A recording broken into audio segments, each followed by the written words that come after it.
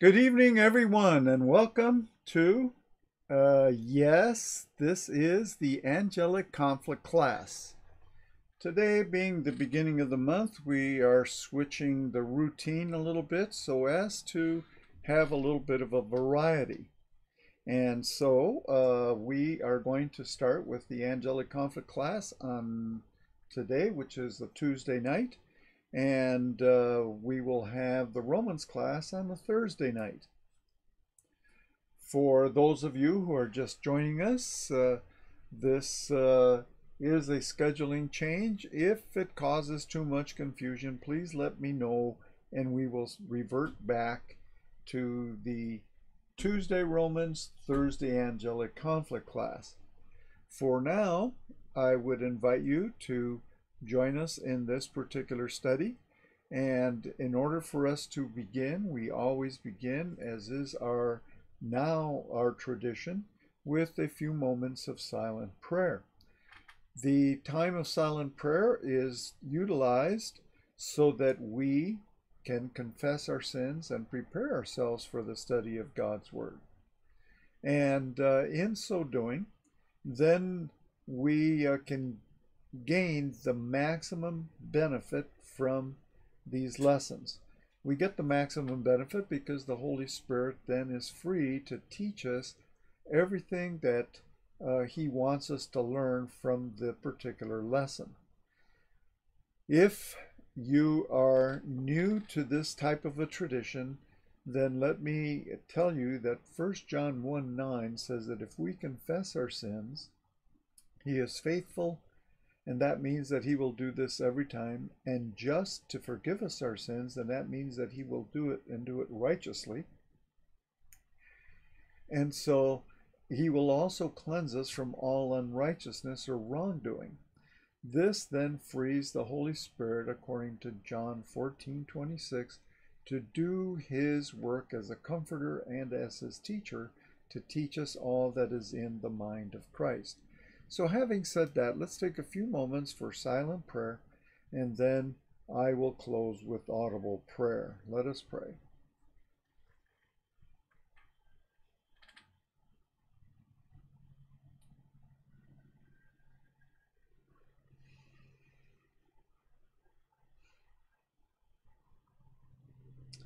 Our gracious Heavenly Father, we are thankful for this opportunity that we have to open your word and to be not only refreshed and animated, but Father, to be propelled into higher heights, the heights of Christian growth and maturity.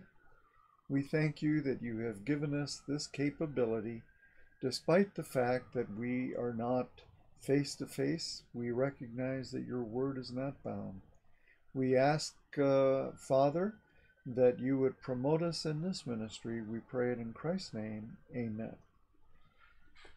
Okay, for those of you who has just joined us, this is Tuesday night, and instead of having a Romans class, we're going to have an Angelic Conflict class tonight. And we, on Thursday, will switch over to Romans class. If this causes too much confusion in your mind or in the mind of those that you have invited in the past, we can revert back to the old schedule. So let us continue then with this particular session on the angelic conflict. We always begin the angelic conflict by reciting a couple of verses that we find in the 3rd chapter of the book of Genesis. Remember that this is the Lord Jesus Christ who is announcing to Satan the victory that will take place. It is the ultimate victory. And we are not only talking about the strategic victory, but also the tactical victory in the angelic conflict. The Lord God said to the serpent, "Because you have done this, cursed are you more than all cattle, and more than every beast of the field. On your belly you will go, and dust you will eat all the days of your life. And I will put enmity between you and the woman, and between your seed and her seed. He shall bruise you on the head, and you shall bruise him on the heel. Genesis chapter 3, verses 13 or verses 14 and 15. Okay, this is capital letter F, victory on the angelic front.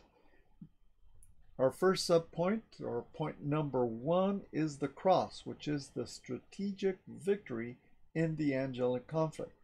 This is that victory which is so principal, it is so main, that it breaks the back of Satan. It fixes it so that he is not able to refute.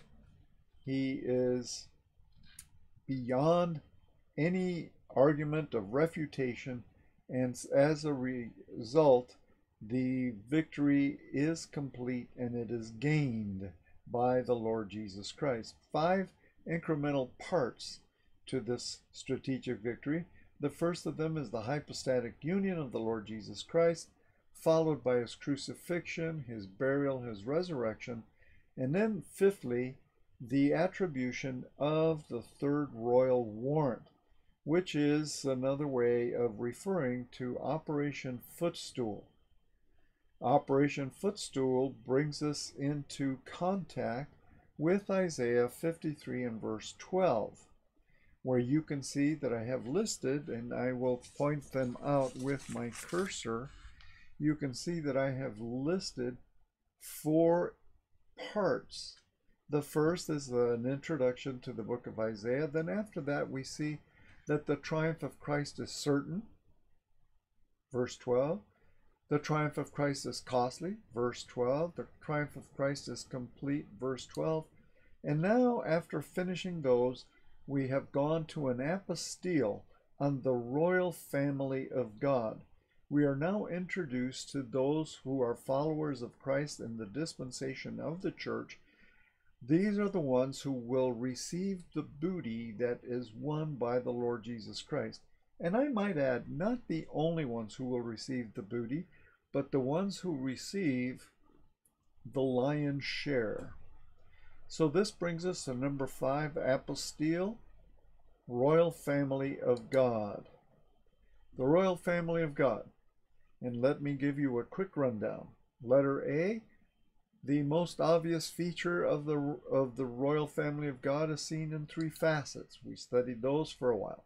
The basis of the royal family of God is letter B. Letter C, a descriptive description of the royal family of God. Letter D, the portraits of the royal family. These are found in the books of Ephesians, Hebrews, Romans, and Colossians. Letter E, the escutcheon of the royal family. This is like that shield that appears in the code or the colors of a family, the coat of arms.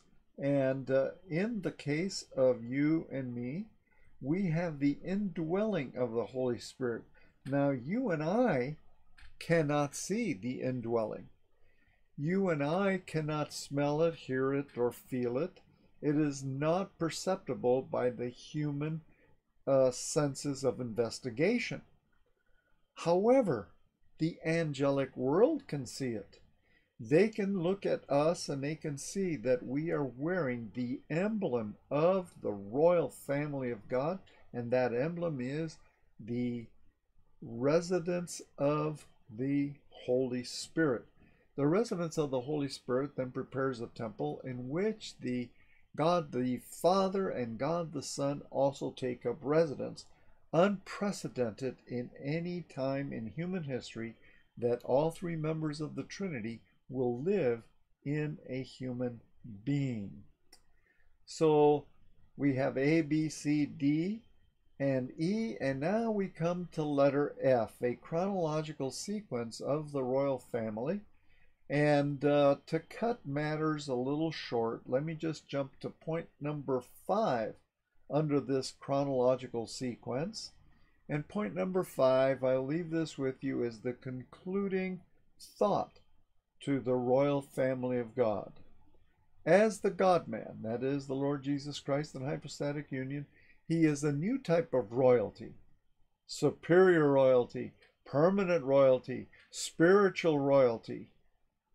Thus, he must have a royal family to share his reign, and that is where you come in.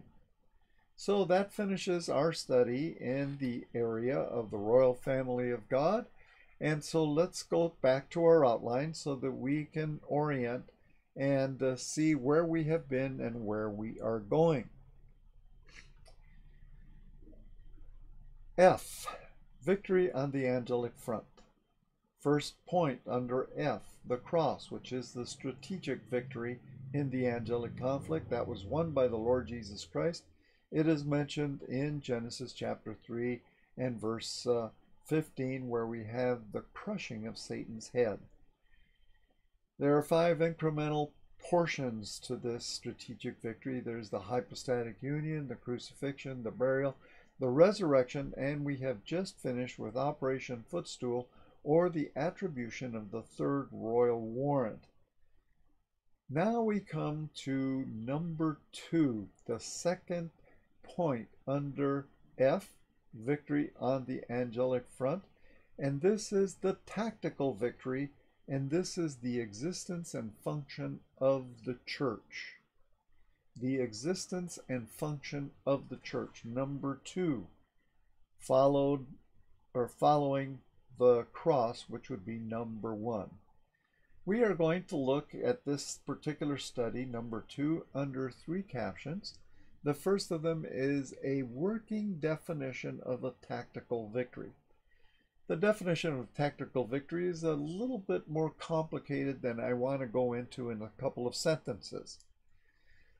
And you can do research on your own and get that information. Hopefully, I will give you enough information to give you a pictorial idea of what a tactical victory is. The second item will be the briefing to the operation. That is, Operation Church must be briefed, and we have an instructor that gives us that briefing. That briefing is the Holy Spirit, who uses the communicator of His Word to brief His people, which is the Church of Jesus Christ. Operation Briefing. This, by far, will be the greatest or the biggest, the largest segment of our study under number 2. We will go to other studies as we move on, but Operation Briefing will be the largest of those particular increments. Letter C, a hortatory encouragement. And this is how we will close this particular segment, with the encouragement that is given by God as far as this subject matter is concerned. There are many encouragement statements that are given to us by the Lord Jesus Christ, which are phenomenal and should actually thrill your soul. So let's begin then with the working definition of a tactical victory. What is a tactical victory? Working definition of tactical victory. First subpoint. In World War II, the Japanese naval forces had been defeated, thus signaling a United States victory in the war. But there were many strongholds in the Pacific Islands where Japanese troops controlled the land and the people. Although their defeat was obvious, their stubborn loyalty to the emperor and their resolute resolve to fight to the death kept the war alive for a long time. For the world to come to peace, U.S. troops had to go from island to island in a mop-up operation to dislodge the obstinate Japanese troops from airstrips, forts, and caves. Below, you're able to see the plan of attack by Admiral Chester Nimitz.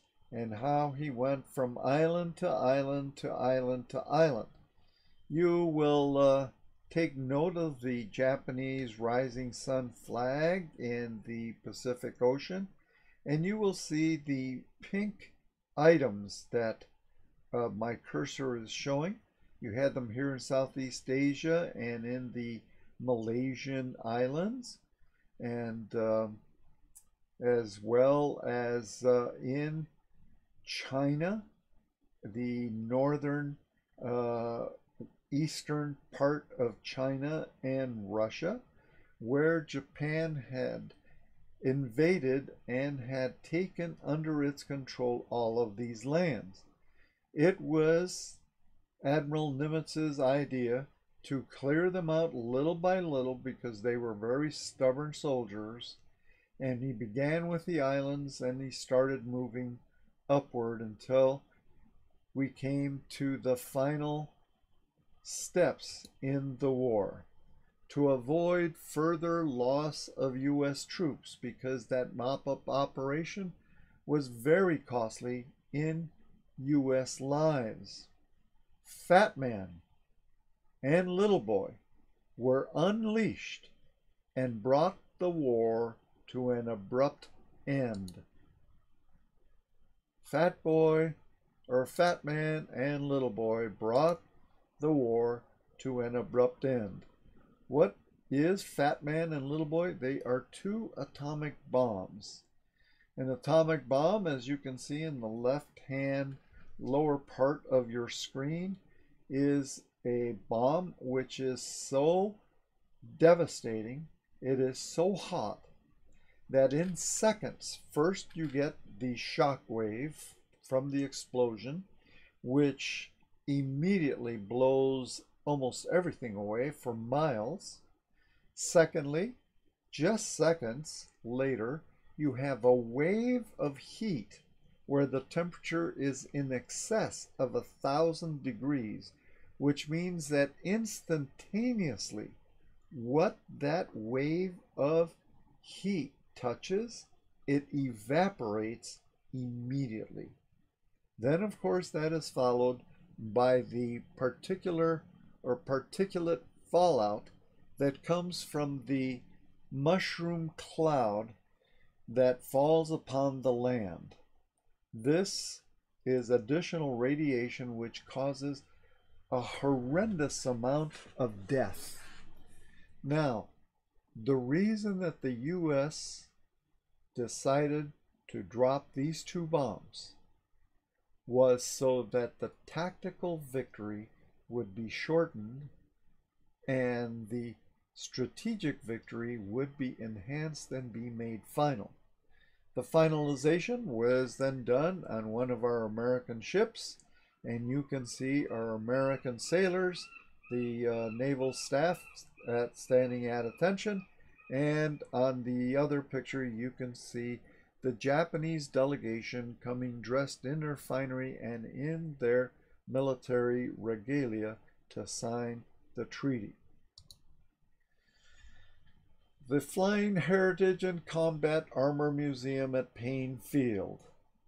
As you can see, there are some notorious individuals in front of this particular airplane, and we went to visit this museum, which incidentally is just in Mukilteo.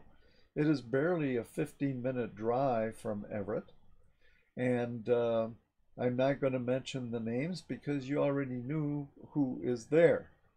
And but I want you to know that it was a very instructive visit, and we wish that we would have been able to stay longer to see all of that war material that is now in a museum state. On the left, you have the bomb called Little Boy. On the right, you have the bomb called Fat Man. Fat Man was dropped first. Little Boy was dropped second. Little Boy was approximately 15 times the capacity, the destroying the capacity of Fat Man. It is the dropping of these two bombs dropped approximately in a 3-day period that brought the war to an end. That is what finally brought the tactical victory into prominence so that the strategic victory could be recognized.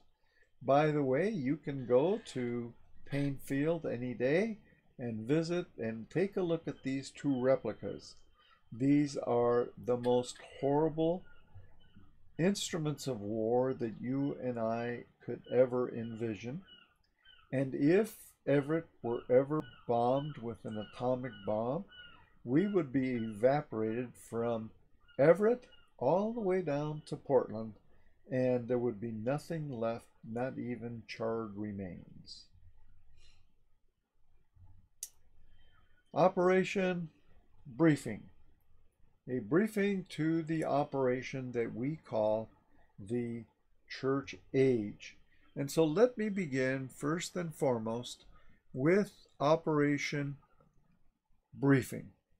And I would like to have you turn in your Bibles to Ephesians chapter 6. The 6th chapter of Ephesians, please. We will introduce ourselves to the verse at hand, which is verse 12. And if you have turned there, I have quoted verse 12 here. So let me read the quote. For our struggle is not against flesh and blood, but against rulers and against powers and against the world forces of this darkness, against spiritual forces of wickedness in the heavenly places. Well, this is definitely part of the curriculum for the briefing. But the briefing actually begins in verse 10. And so if you will turn with me to Ephesians chapter 6 and verse 10. And let's see what it says. Would you please turn with me there? Ephesians chapter 6 and verse 10. Finally, be strong in the Lord and in the strength of his might.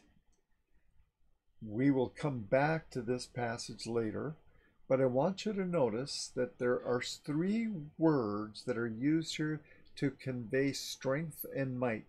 There is be strong, that's the first one. In the strength, that's the second word, strength. And of his might, that's the third word. 3 different words in Greek. They tell us about the amazing power that has been deposited into us by baptism of the Holy Spirit so that we can be eligible troops in the angelic conflict. And as such, we can participate in the tactical victory of the angelic conflict. Verse 11, put on the full armor of God so that you will be able to stand firm against the schemes of the devil. And in verse 11, you will notice that you have a command like would be given in any military camp. Armor up or suit up, so that you will be able to stand firm. And take a note of this word, standing firm, because this does not mean to go out on a foray to attack. It means to hold your ground. It means to hold your ground, so that you will be able to stand firm against the schemes of the devil. Take note of the word schemes here because it is talking about plans, machinations. It is not talking about direct attacks. What is a direct attack? Well, let's say, for instance, that you are sitting in a restaurant and the devil comes up and cuts your head off with a sharp knife. Of course, he's not going to do that because that's not what he does. He has schemes to make you fall in the angelic conflict. And why is that? And that's because the angelic conflict is not a struggle where we have a hand-to-hand, mano-a-mano combat, where we are fighting physically with angelic creatures. First and foremost, they are way more powerful than we are. We don't stand a chance. However, by putting on the full armor of God, we are able to withstand whatever plan, whatever trick he has for us. Verse 12. Now we come to our verse. For, and I'll begin by saying that the word for means because. Because our struggle is not against flesh and blood, but it is against the rulers, against the powers, against the world's forces of this darkness, against the spiritual forces of wickedness in the heavenly places. Therefore, take up the full armor of God so that you would be able to resist in the evil day. And having done all, to stand firm. Please take a look at verse 13 here. We have the repetition of the phrase standing firm, to stand firm. Verse 14, stand firm, therefore, having girded your loins with truth, and having put on the breastplate of righteousness, and having shod your feet with the preparation of the gospel of peace, in addition to all, taking up the shield of faith, which you will be able to extinguish all the flaming arrows of the evil one. Take up the helmet of salvation and the sword of the Spirit, which is the word of God,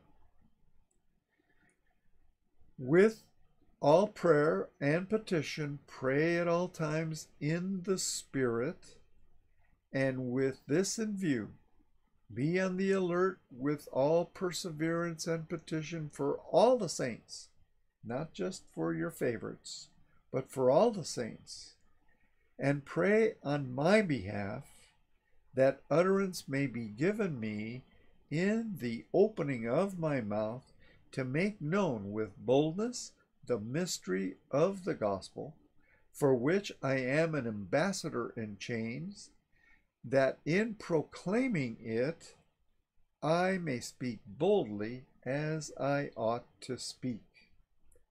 Okay, let us return to verse 12, and let us notice once again what it says. It begins, first of all, by saying that our struggle, the word in Greek is he pale. And I know I just put up a white box at the top of your screen, and I am making the words he pale kind of wave at you.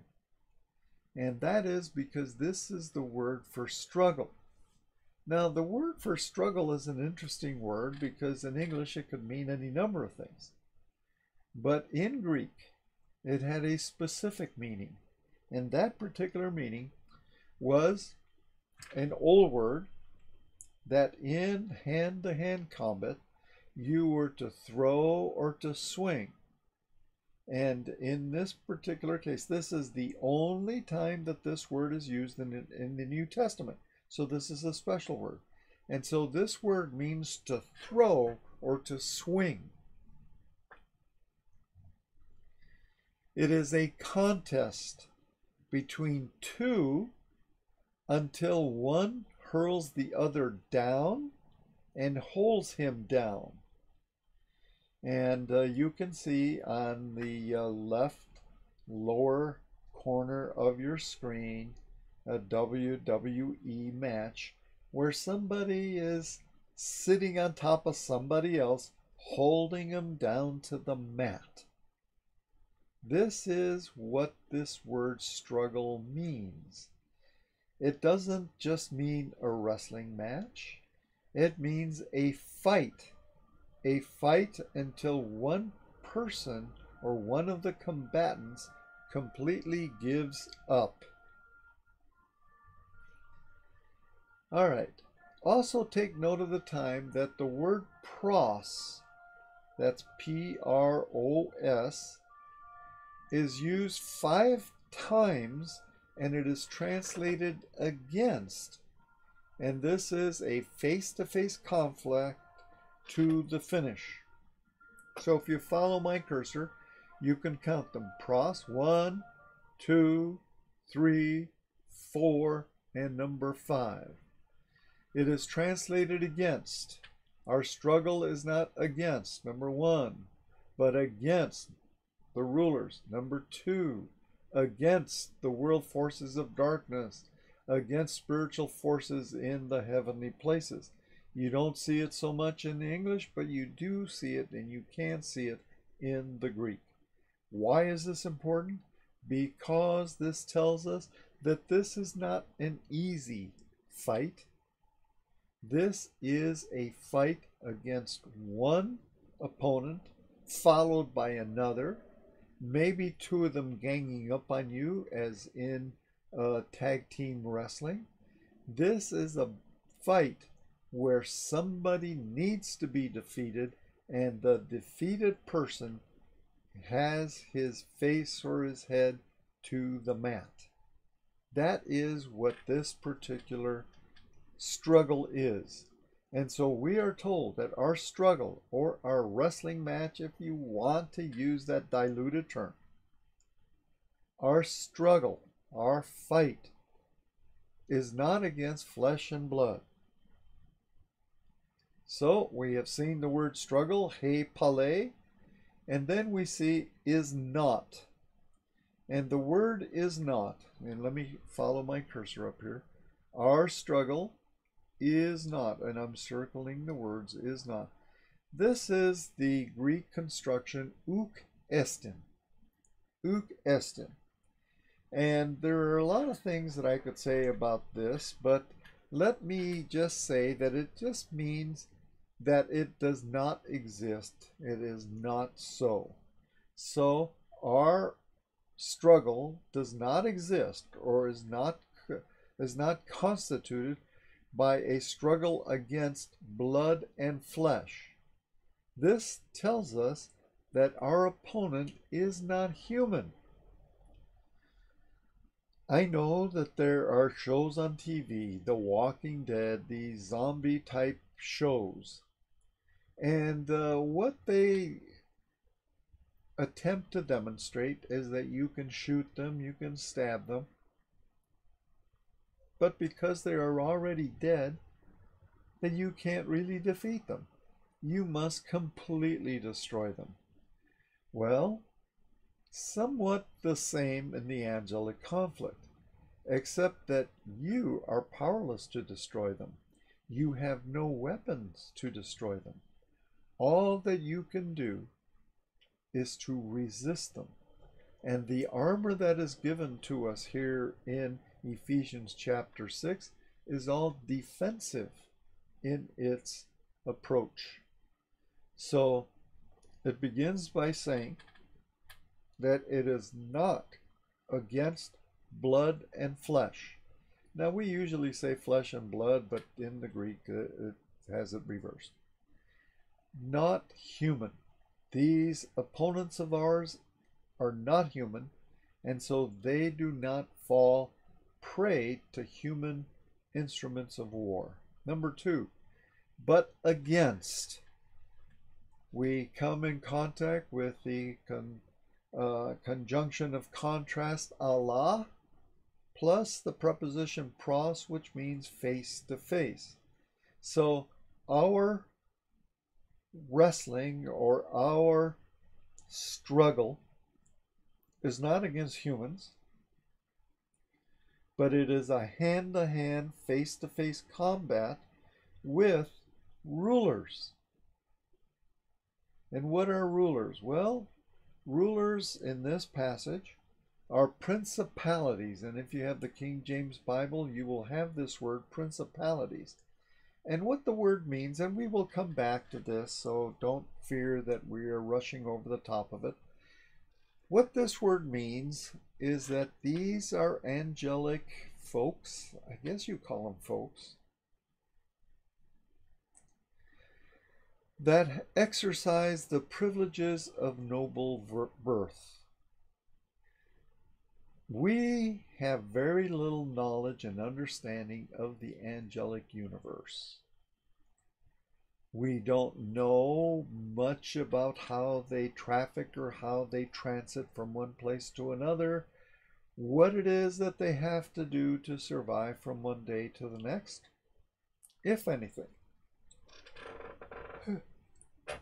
What we do know is that there are different categories of angelic creation, and a good way of saying this is that there are different ranks, that there are echelons in the angelic community. Probably a little more colorful and a little easier for us to imagine or to visualize is to call them races, angelic races. And these particular races, the rulers, these are of the upper crust. In the angelic society, these are principalities, they are princes. They rule over others. They have privileges of rulership, privileges of being in noble birth. The second item that we have in our verse is that we also are doing hand-to-hand combat, mano a mano, face-to-face combat with powers. Now, as you look at verse 12 and as you analyze it, you will find that rulers and powers are fairly stripped of any descriptive phrases.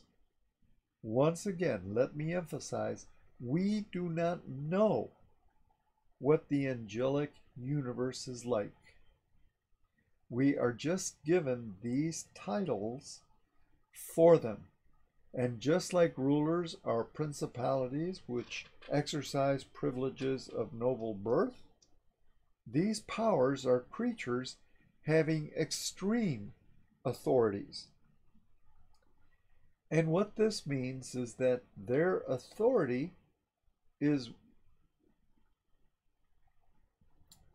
more than we can imagine. And I don't even want to speculate as to how their authority might be exercised, but we know that the Lord Jesus Christ is the only one who can corral these, who can herd these, and make them mind. The next item, world forces of this darkness. World forces of this darkness. And just like we have in powers, that is letter B, creatures of extreme authorities, apparently there are those who are under that authority, and these are powers or forces of this darkness. In other words, whatever the powers say, these angelic creatures are forces that execute those commands, and that is executed in a world of darkness. They are world forces. Now, if you look on your Bible, you will see that that is precisely what it says. World forces of this darkness. Then comes a comma, and then we have the last phrase, and it says spiritual forces of wickedness. But if you look at the word forces, you will find that it is in italics. And really what it means is this: spiritual things of wickedness. These are spiritual creatures of icky wickedness. They are obsessed with creating wickedness. They would be obsessed in encircling you with wickedness so that you would fall. Were it not for the fact that the Lord has proclaimed a wall of fire that surrounds you so that you cannot be touched unless you use your personal volition to fall into doctrines of demons. Because remember, these are filthy spiritual forces, and forces isn't the right word, spiritual things of wickedness, and they are in heavenly places, which means they are still there, not having been kicked out yet. So, how do we fight them? How can you and I, as believers in the Lord Jesus Christ and in this dispensation, how can we fight these? We are presented with an enemy that we cannot see, an enemy that we cannot hear, an enemy that is completely imperceptible by human senses, just like the baptism of the Holy Spirit is not perceptible by your senses, neither are these.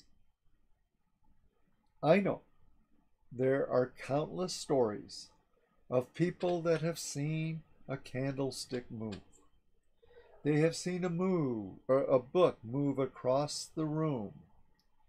They have seen somebody sitting at the table, and by using his mentalist talents, put out the candle without blowing on it and without touching it.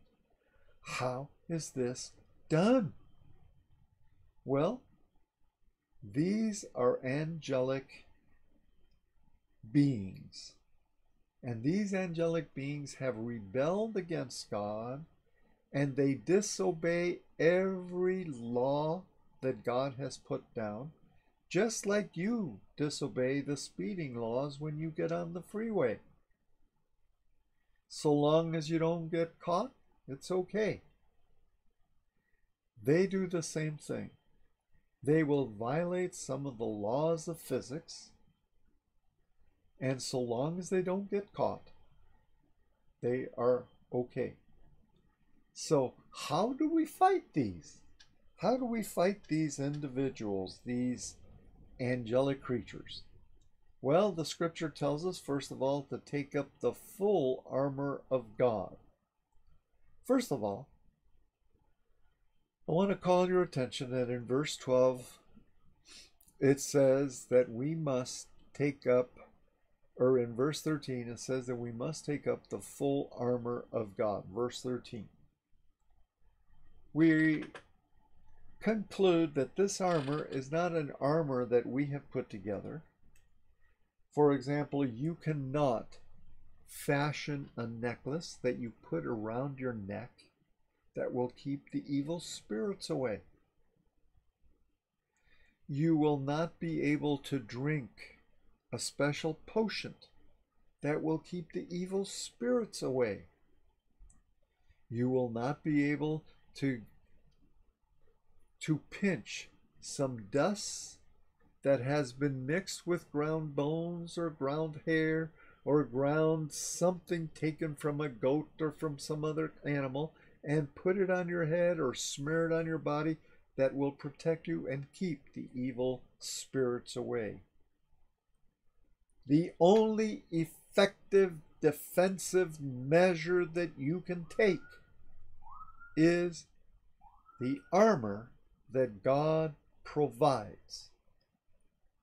Let me repeat, the armor that God provides. If you use something else, you are going to fail. You are going to be an injury, a fatality in the angelic conflict.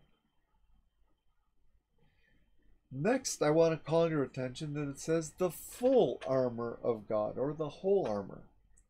And that is, don't get into such a hurry that you just put on one of the pieces and you go off to battle. Why is that? Well, because teenagers do that. Spiritual adolescents do that. They think that they're ready. Boy, they'll slam the door behind them because they are going out to fight the devil. And you know what? They find themselves someplace where they're not even marching in time. They're not marking time. They're just out of the battle. They could be used, but they're not because they're on the sidelines. They're in the penalty box. They're sitting there and they don't even know the rules of the game. Take up the full armor of God. So now you're going to ask me, how do I know what the full armor is and how do I know that I got it on? Well, that is why we are going to have to go through this passage in more detail. Next, it goes on to say in verse 13, so that you may be able to resist in the evil day. Please take note of the word resist. It is the Greek word antihistemi or antihistemi from theomai. And what this means, it means to stand against, but it doesn't mean to fight. It means, a good word is resist. It means that they will push on you and you will just take it. They will push on you, but you won't give ground. You will just stay there and resist, resist, resist. Why? Because angels have not been given permission to push you and to kill you. The permission that has been given to them by God is limited indeed. And you can stand firm.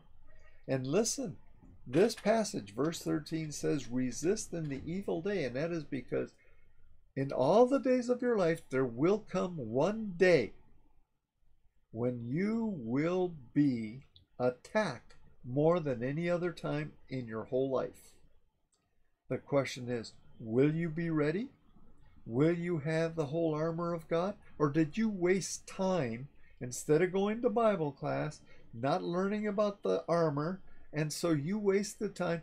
The attack comes and you are unprepared. Resist in the evil day. Let me tell you about this word resist. There are two passages of scripture that I want to call your attention at this time. Would you please turn in your Bibles to the book of Acts? And we will first go to Acts chapter 6. And you probably will remember when Mark read from chapter 6 how there was an individual by the name of Stephen. And as you are turning there, let me begin to read at verse 8 of Acts chapter 6. And Stephen, full of grace and power, was performing great wonders and signs among the people. But some men from what is called the synagogue of the freedmen, including both Cyrenians and Alexandrians, and some from Cilicia and Asia, rose up and argued with Stephen. The word for argue here means that they had a verbal challenge, a verbal argument. Verse 10, and they were unable to resist with wisdom and the spirit with which he was speaking. In other words, please take note of the fact that the battle, the angelic battle here, was won with wisdom, that is Bible doctrine resident in your soul, and with the filling of the Holy Spirit. You have to be full with the Holy Spirit before you can do this. So this is the first way in which we see this word resist come up. Would you now go to number 13, please? Chapter 13. And we will look at verse 8. And as we get to verse 8, let me begin to read at verse 6. When they had gone through the whole island as far as Paphos, they found a magician, a Jewish false prophet whose name was Bar-Jesus, who was with the proconsul Sergius Paulus, a man of intelligence. This man summoned Bar-Jesus, or Barnabas, and Saul, and sought to hear the word of God. But Elymas, the magician, for so his name is translated, was opposing them. Now see this word opposing? This means that he was objecting to them, that he was resisting them. And because the proconsul had him as a consultant, he would say, don't listen to Barnabas and Saul. Don't listen to them. And he would find any excuse to object or to put himself in the way so that this proconsul would not hear the gospel. This is, look at it very careful, this is angelic conflict. It is not fought with a sword. It is not fought with contact weapons or firearms or things of that nature. All right, let me have you go to another passage of Scripture now. Would you now turn to James chapter 4, please? James chapter 4.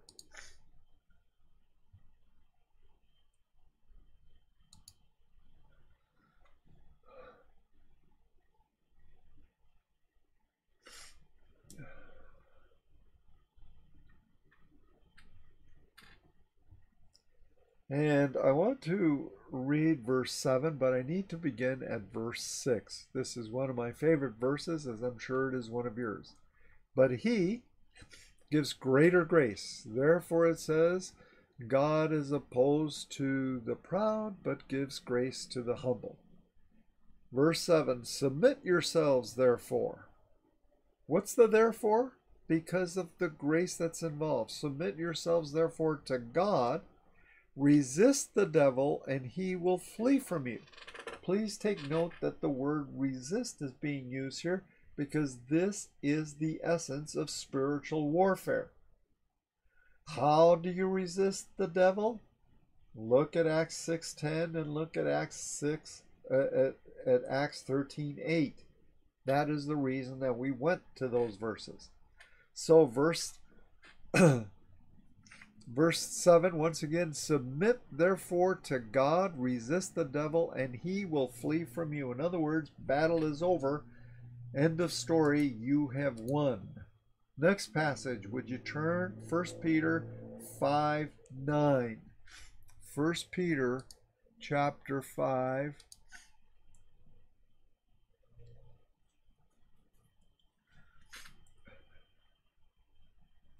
First Peter chapter 5, and really I want to read verses 8 and 9, but I want to call your attention to verse 5 before you begin. You younger men, likewise be subject to your elders, and all of you clothe yourselves with humility toward one another, because God is opposed to the proud, but he gives grace to the humble. Therefore humble yourselves under the mighty hand of God, that he may exalt you at the proper time, casting all your anxiety on him because he cares for you. And now verses 8 and 9. Be sober, be on the alert. Your adversary, the devil, prowls around like a roaring lion, seeking someone to devour. Verse 8 sets the stage that we are involved in a combat. And this combat actually is similar to the combat that took place in the Colosseum. And there's a lion that is circling around you and other Christians, and he is looking for the low-hanging fruit. Verse 9, but resist him. Here is our verb again. But resist him, firm in your faith, knowing that the same experiences of suffering are being accomplished by your brethren who are in the world. Let me stop there for a second. One of the tricks that Satan uses is that when you are suffering, he makes you go to your own pity party. Oh, poor me. I am suffering so much. Nobody suffers like I do. I am the number one primo sufferer in the plan of God. But look at this verse. It says, verse 9, knowing that the same experiences of suffering are being accomplished by your brethren who are in the world. You may not know them, but they are believers in Christ just like you, and they are suffering just like you. And so by resisting that temptation to go into that pity party, you will win the conflict, that hand to hand, you see. Resist the devil and he will flee from you. Story's over. You have won. One last item before we sign off for tonight. Stand firm. This is the doctrine of stako, and I've given this to you in the past. We will go through it again in the future. And then there is an addenda. That is more than one addendum, and it begins in verse 18 of Ephesians 6, and they all have to do with prayer. Pray for yourself, pray for your fellow believers, and pray for the communicator of Bible doctrine, so that he is able to speak with the boldness that he is supposed to speak with. And so I close by laying this request at your feet. Pray for me that I will be given the boldness, the confidence, the assurance, the strength, the courage to speak God's word as I ought to speak it. And with that, we close for this evening. Good night to you all.